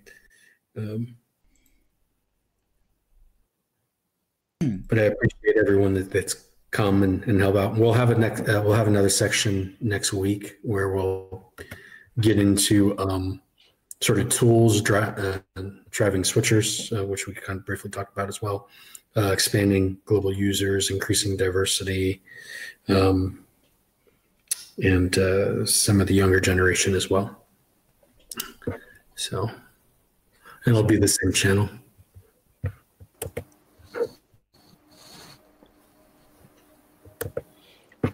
Sounds very nice. I mean,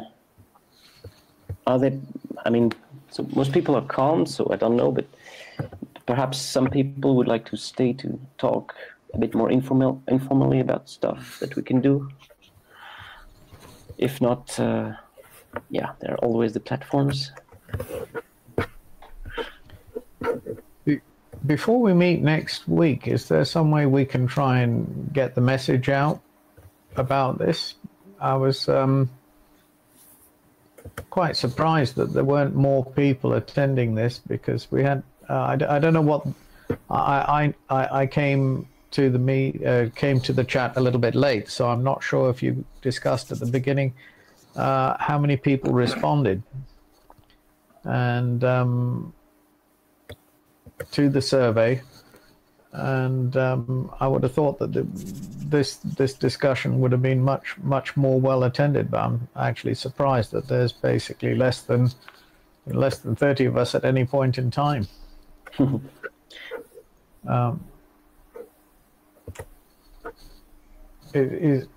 Doug, is there anything we can do to sort of push this out, or I'll try and I'll tweet it. I'll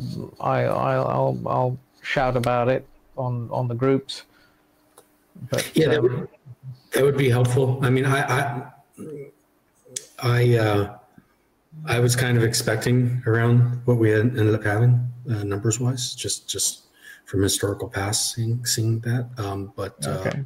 But granted, I mean, obviously more people is better. So, and I will probably write up some sort of like review of, say, what we did this session, and then reinforce we're going to have another one as well. So, and I'll put that out this week on news.opensuse.org. Yeah. The other idea that I also had on that was, in terms of the sessions, given that we're talking to people that are global, I mean, for us guys here in Hong Kong, it's 11 p.m. I wonder if the other session might be better at a different time, which would be sort of more time friendly to other time zones. For Europe, you're early afternoon, is that right? It's 4 p.m. Yeah. It's 4 p.m. Okay, and so we've only basically got Europe and Hong Kong. Is that right? Ben, you're in the States, aren't you? Okay. I think Ben's in the States. Ben, what time is it for you? And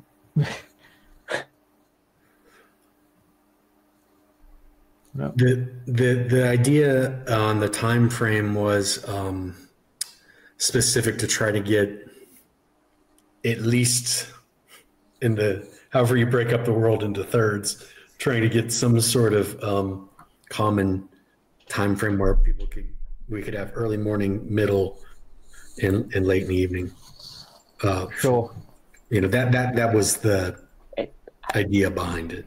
I think it was very, very nicely done. We are hitting, I think, at least 3 continents here. I mean, for the States, because that was the elephant in the room. The States, it's morning there. Yeah. So must be early hours.